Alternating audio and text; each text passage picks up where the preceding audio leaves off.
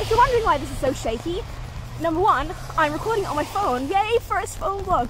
And number two, I'm walking through the rain. And yes, funnily enough, it does actually rain in Australia. Let this dispel the rumour that it doesn't.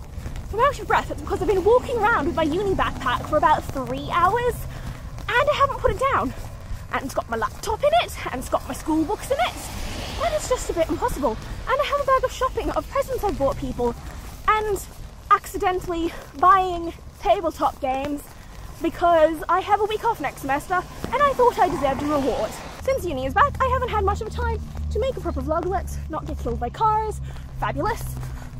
So I thought I'd just do an update on life, skimming the surface. That was funnier in my head, I apologise. Any wicked fans out there? So what's been happening? I hit 100 subscribers. That's pretty cool. Emily, you were my 100th subscriber. I know you've only just joined the family, but thank you. And thank you for not unsubscribing and pushing me back down into the 99 zone, which I was absolutely paranoid that somebody was going to do just for the sake of it. Classes have been good, stressful, but not as stressful as I thought they were going to be because I actually enjoy all the topics, which is nice. Yay, MassCon. My journalism teacher is quite interesting. He reminds me of Basil Fawlty from Fawlty Towers, who you may or may not be aware of. If you haven't seen Fawlty Towers, you should because it's a classic.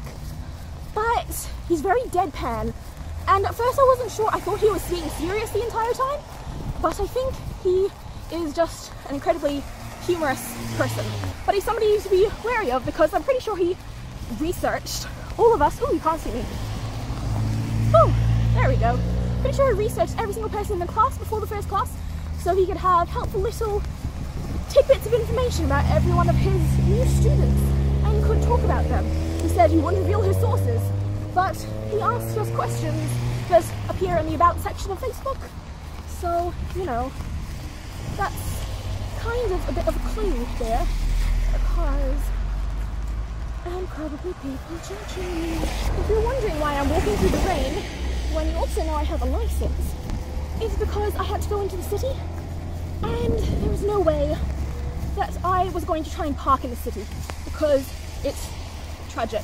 So I was catching public transport and it was sunny when I left the house this morning. Ooh, there's my face. It's not anymore. Sorry you're like so close to my face. Actually, you're not that close to my face. This is cool. Anyway, I'm back at my car now, so I am going to go home and I am going to get out of the rain. I'm going to go visit my friend and then play some tabletop games. I think that's a great idea. Yes. Bye! Links down below. Are you ready? I'm ready. Hi guys. What if I miss your face? Well, don't miss and don't drop the bucket! So the Lizzie Bennet Diaries and its spin-off series ended up running for an entire year, and then just this year they came out with a book!